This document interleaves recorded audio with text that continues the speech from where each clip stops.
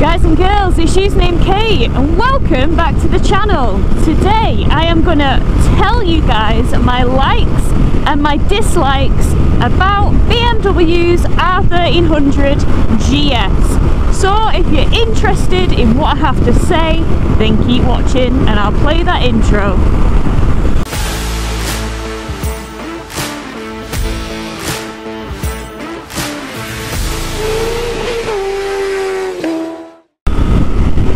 Guys, look at this day, it is absolutely vile. Now, I wouldn't normally be out by choice on a day like this, but work is work. I've got to drop this wonderful bike back off at Halliwell Jones Motorrad in Chester. So normally I just power on in this weather and get where I need to be, but I'm just chilling in this lane for the minute because I want to be able to communicate with you guys without horrific audio. So I'm not just being a little wimpling, there is a method in my madness. So yeah, in this video I just wanted to talk to you guys about my likes and my dislikes. So first off, we're going to start with my likes. Firstly, let's whack these heat grips up to 3 whilst I'm on the move. There we go. Oh, it's a windy one today, sheesh! Number one thing that I really like about this bike. Now, I have an R1300 GS. If you guys follow my channel, you'll know this, although she's a bit of a garage queen at the moment and only comes out occasionally since I'm very fortunate to get press bikes here and there. I have extensive miles under my belt on the R1250 GSs, and now I'm finally getting a bit of mileage under my belt on this bad boy as well. Let's weasel through if we can. Weasel, weasel, coming through. Toot toot, beep beep.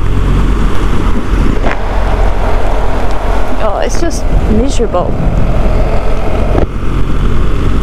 Absolutely miserable, and it's always a bit risky filtering here because people are changing lanes left, right and centre, but as long as we keep our eyes peeled we should be alright. Thank this man, thank you.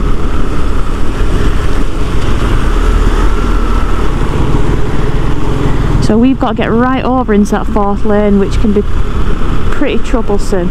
In fact, I'm just going to skirt in here I think and get ready to mooch over. We can go here. Everyone's trying to get over. So yeah, sorry. It takes a bit of concentration, this filtering game on this bit of the motorway. It's pretty grim. I also desperately want this guy to see me and absolutely not kill me. So I might just scutch in here, stuck my leg out to say thank you, and just hopping along, get out of that live lane. It's quite narrow up there, doesn't it? With all the big trucks and wagons, but still, we'll give it a bit of a go.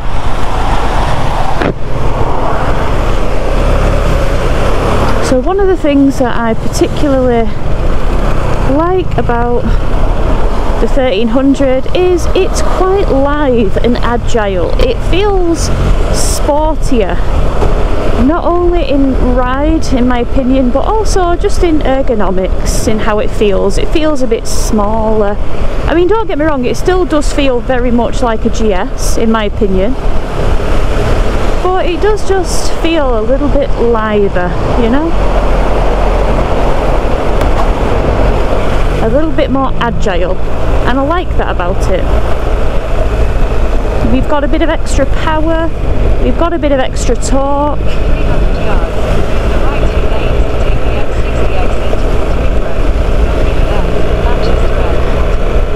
See, that wagon there is doing something very clever by leaving that massive space, because people jump in there and sometimes people won't let them in and they almost cause massive pile-ups, so that's quite preventative. Nice one, HGV. Oh my god guys, can I get a hiya? Oh, Perfectly executed as usual. Right, yeah, lithe, agile, feels a bit sportier, a bit sprightlier, a bit spunkier. We love it. Well, I like it anyway. Plus, I think about 95% of GS owners aren't going to be taking their GSs off-road. So the fact that they've just made it a bit more, you know, sporty feeling, in my opinion, is pretty good. It would be nice to weasel through. I think he moved over a bit for me, give him a bit of a wave. So I really like that about it. Second thing that I like about it, the comfort. Oh my days. So I rode the Tramontana and I found it so comfortable on the old bum cheeks. Oh, let's go through here. We got this. And I've ridden this one for quite a few miles, and this has a taller seat on than the Tramontana because it's the trophy. So this one does have that taller seat.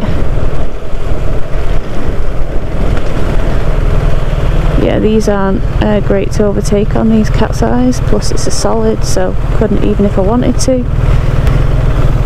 Well, at least I'm in. I've got a place in the race. I've got a place in the race. I got a place in the race. So yeah, I love the comfort of these bikes. I find them so great on my bum. Now, I did 450 or 430 miles in one hit once on the way up to Scotland for mine and Mike's NC 500 trip.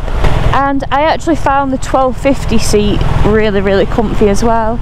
I think I'd be able to do the same amount of miles, if not slightly more on these seats, to be quite honest.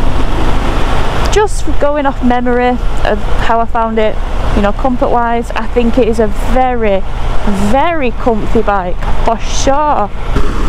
Another thing that I like about this bike is it's got so many tech options. Now, I know everybody is saying, oh, the price is crazy, the price is crazy, it's 24 grand by the time you've spec'd one up.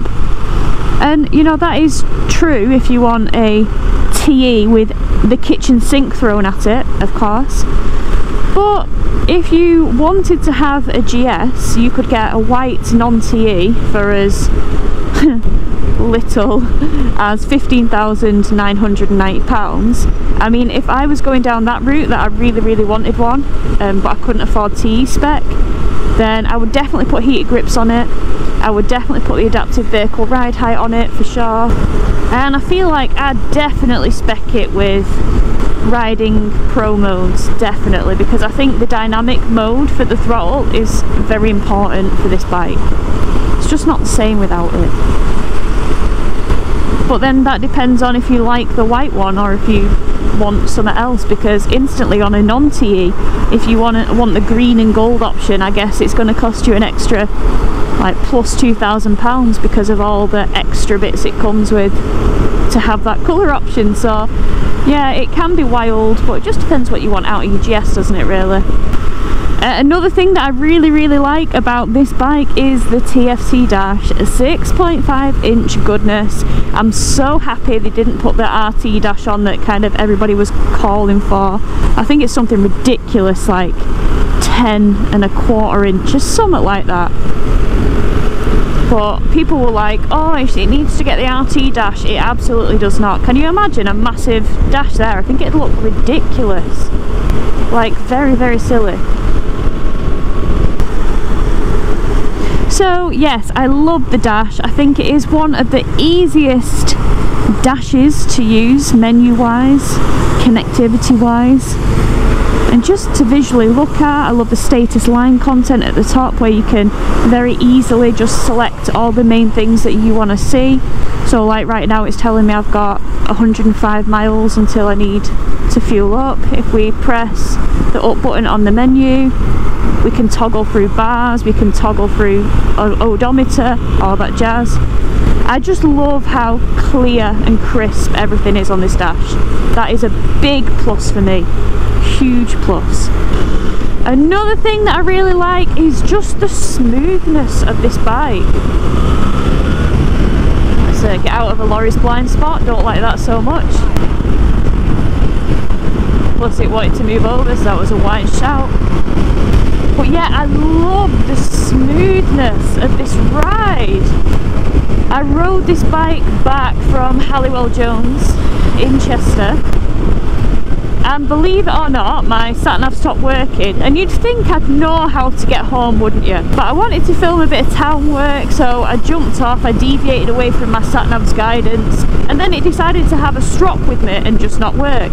So then I thought I'd jump back on the motorway, but I had no idea where I was, kind of jumped on the wrong motorway, went ridiculously far out my way like an absolute plebeian, and got really lost. So the point of this jibber jabber story is that I spent a lot of time on the motorway by accident.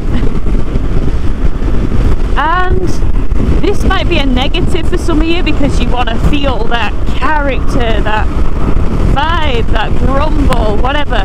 But I found it so smooth, it felt almost on the motorway like I was on a rev and go, like I was on an automatic, because it was just that smooth. But from a comfort perspective, if you're doing big mile munching, that's not a bad thing in my opinion. Right, put the heated grips back up to 3, because when you're on the motorway and the wind's hitting you, it's great. But when you kind of filter in on level 3, it is like you're dipping your hands in the fiery pits of Mordor. Oh, what a day I've picked, eh? What a day! Another thing that I like is I love the fact that they've done away with the painted finish on the pots, on the cylinder heads. You know, it's no secret that BMW had issues with blistering, bubbling paint, and a lot of them were recalled and repainted or given whole new engines under warranty, which, to be honest, I can't lie, if I'd done like 15,000 miles on my engine and it was still in warranty and I needed a new engine, I'd be like, result, clean slate. But it's obviously cost BMW in the bajillions. Technical term. So from BMW being smart perspective, the fact that they put a different finish on the parts on the final drive might be a very good call for them financially, but it might also be a good call for the customer, which I guess is the most important bit, from a cleaning perspective. Bloody hell, we all know it was murder to get in the grooves of the fins and really give it a good old scrub and a clean and get to the hard to reach areas. But I don't know, the 1300 GS just feels a bit less bitty. It feels a bit more like a collective, smooth, sleek body, which should be easier for cleaning. If you've owned a 1250 and you now have a 1300, let me know in the comments below if I'm talking gibberish or if it is actually a bit better on the cleaning front. I am proper keen to know. Okay, now moving on to a few things that I don't quite like. One of the things that almost really put me off this bike, and I thought, I don't know if I could actually own one of these in the future, is when I took the Tramontana out, obviously that bike had been PDI'd, so it was, you know, safe to ride, but it hadn't had its first service. And that engine, if you look back on my R1300 GS video, where I'm stood posing on the thumbnail like Miss Trunchbull with the arms crossed, if you go back and have a look at that video and listen, the engine is audibly ridiculously noisy. Now I had my custom fit, oh god, I hate this motorway, it's so bumpy. Oh, another like of this bike, suspension, telly lever still, but for some reason it feels more like gliding on a cloud. And obviously with the DSA, obviously with the DSA, if you opt for that, then you can tweak it can adapt to how you're riding, on what surfaces, very good. Anyway, back to things I don't like. yeah, if you look at that video, the first ride impression video that I did on the 1300. Oh, sorry, this motorway is unbearably bouncy.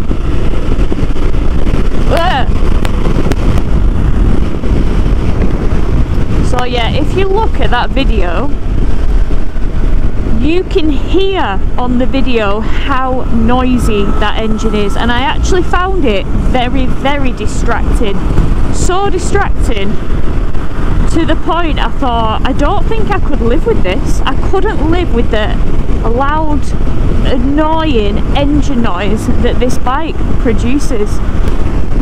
It was so loud, it was loud enough so that I was conscious of it, and it was really, really irritating to me. Anyway, a few months later, Dad was like, I want to test ride it, so I'm like, oh, let me know what you think of the engine noise. Anyway, he didn't test ride the one I'd been on, and he was like, I didn't find it that bad, you know. He said, I've done some research and it seems that it quietens off after the first service, and I was like, yeah, sure it does. Anyway, I've been riding this bike, and when I got it, it had something like 820 miles on it.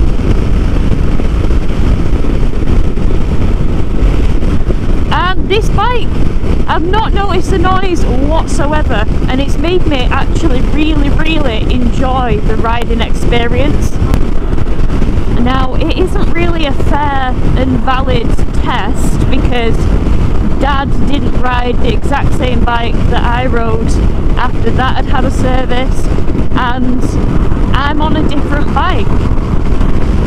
I'm not on the same bike, so it isn't really a fair and true, it's not set in stone, but it is just a theory that makes sense given my experience.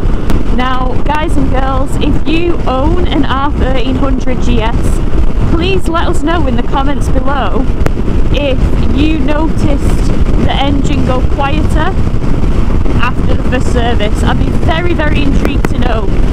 But yeah, I have that down as a negative because if somebody's riding this bike before the first service, you know, it almost put me off. I almost thought, hang on a minute, I don't know if I could live with this bike just from the sheer annoying engine sound that it has.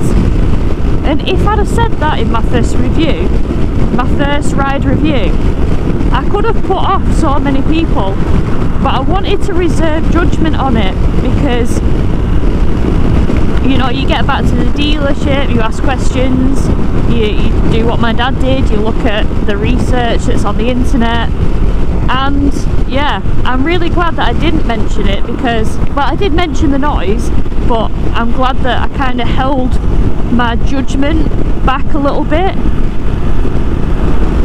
because this bike has been an absolute pleasure to ride, but that could absolutely put people off. So, next thing that I don't particularly like is the lack of backlit switchgear. Come on, BMW. People have been crying out for that since the 1250 GS came out. All the competitors pretty much have it, and now that the switchgear has gotten even more complicated with things, as the missing and flyers so lovingly terms, the hamburger button, you know, we've got a lot more going on, so it would be nice to actually see it in the dark. So that is a bit of a dislike, because I feel like it could have been so easy, and I feel like so many people wanted it and BMW just didn't deliver on it, so that's a bit disappointing. Also, if we do dive into the switchgear, again, this doesn't impact my love for the dash. I love the dash, but the dash has just gotten a little bit more complicated to navigate, given the fact that we do have like the rocker switch button there, or the hamburger button, and another up and down button. Like we've just added more elements to confuse the technophobes. Yep, it's an absolute minger of a day. An absolute minger. Another thing where they've seemed to miss the mark with the British audience, and is another dislike, is that integrated tail light with the indicators. Instead of having a dedicated rear light that acts as just a light and a back brake, now everything is in the indicators. So the two indicators act as a main light. There's a red light that's on all the time when you ride. Then when you indicate, the red light is still lit up on both of them, but it flashes depending on, you know, which side you're indicating on. And they just go brighter if you brake, but it's all one unit, and there's a lot of people in the UK particularly that don't like that.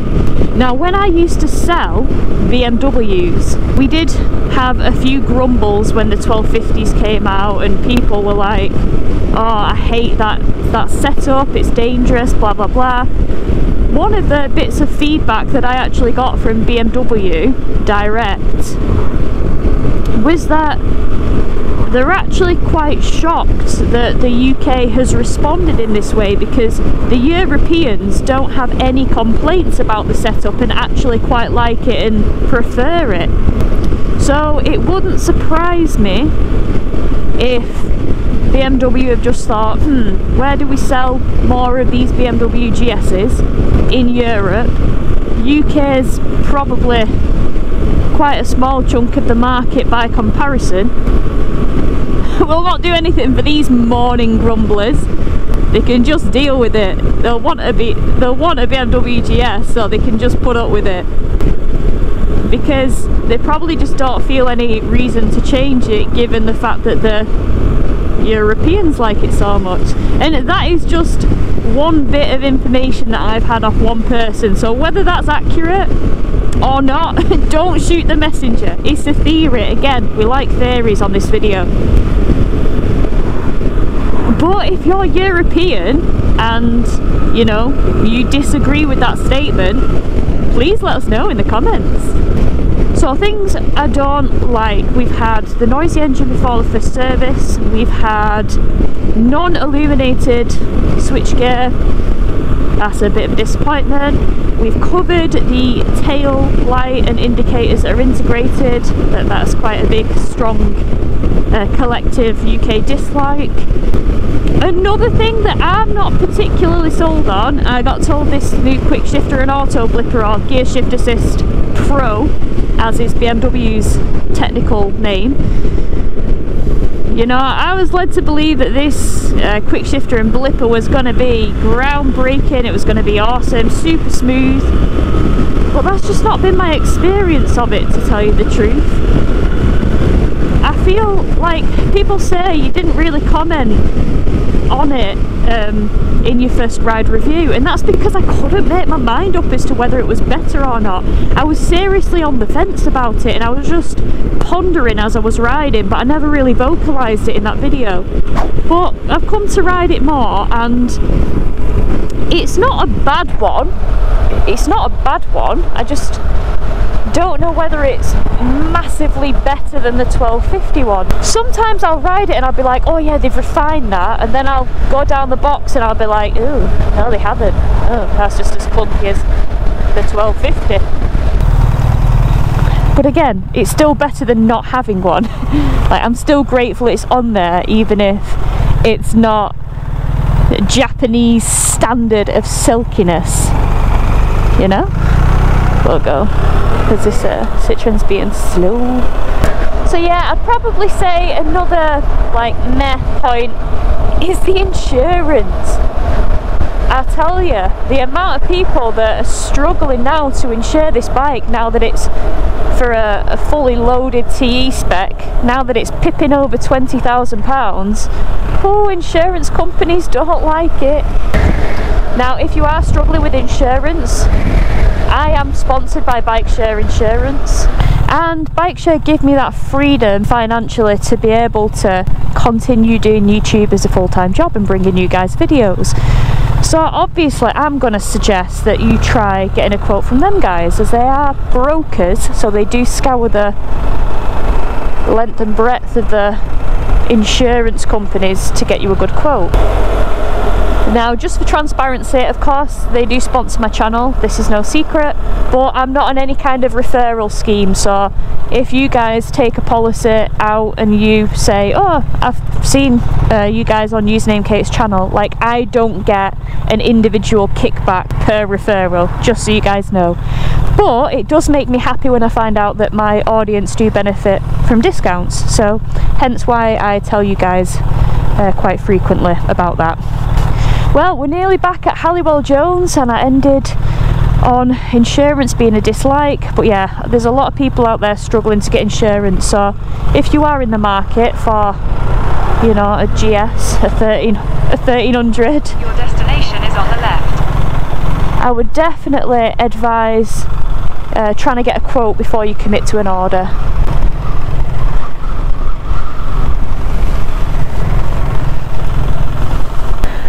So yeah guys, there we have it. We're back at Halliwell Jones. I hope you've enjoyed my likes and dislikes on this bike. If you have, please consider hitting that subscribe button, it really helps the channel grow. And until the next time guys, take care and ride safe. Bye!